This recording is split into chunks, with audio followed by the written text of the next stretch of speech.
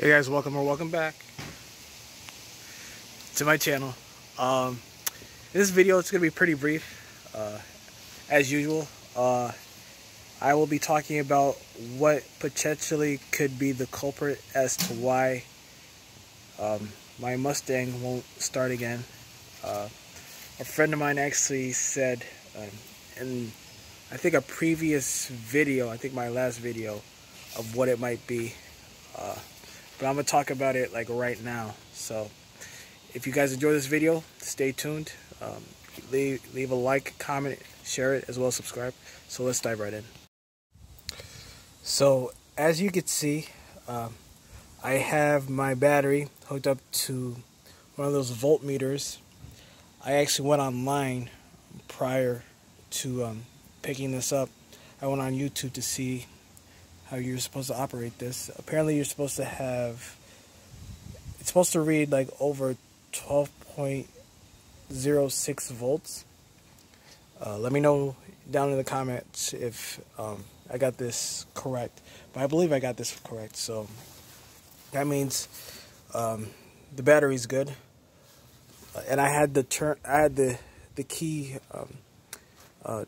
turned in the on position, and I tried cranking it. I tried turning the key to see if it'll start, but no crank. So I am absolutely positively sure that it's gotta be this alternator. I'm not quite sure when the last time the previous owner changed the alternator. This might be the original alternator. I'm not sure. He'd have to tell me down in the comments if he wants to do so. He can. As I demonstrate, the time on the radio turns on, but when I try to crank it, see? Nothing, no crank. So, what I ended up doing yesterday, I called up my original mechanic, the one that actually inspected my Mustang prior to me purchasing it back in June. He said he'll come by today, hopefully, and take a look at it, just to be on the safe side. So, oh, and I still can't find the trim piece that's supposed to cover this gap right here in the door. I looked under the seats. So what I'm gonna end up having to do is, I don't know, just maybe find another door that has that trim piece. Just because when the colder weather hits, I mean, even though I'm gonna have, you know, this cover over it, I'm gonna need to cover this gap just so no insects try to hibernate in there and start making babies, because that's a no-no. Me no like that. I may have said this in previous, videos, but I want to get this thing to a point where I could actually feel comfortable daily driving it. At least until it starts snowing. Then I'll switch to lighting's bad. Sorry. At least until it starts snowing and I gotta switch to the other vehicle, the Camry. Although I'll probably end up getting rid of that at some point.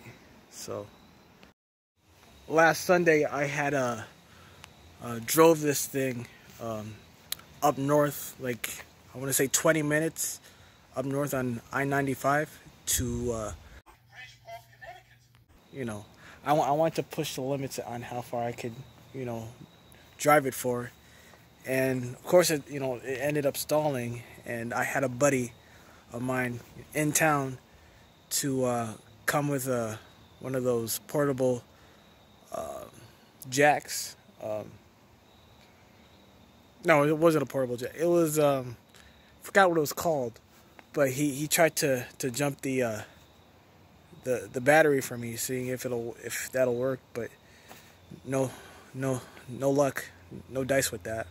So I actually ended up, signing up for, what do you call it, AAA on the spot, and they were able to come through. If you guys follow me on Instagram, I posted a short video of the tow truck guy, hauling my Mustang away. So I only had to wait maybe an hour for it. It was starting to get dark. I was a little nervous. Luckily my buddy stayed with me and waited with me until the tow truck guy came.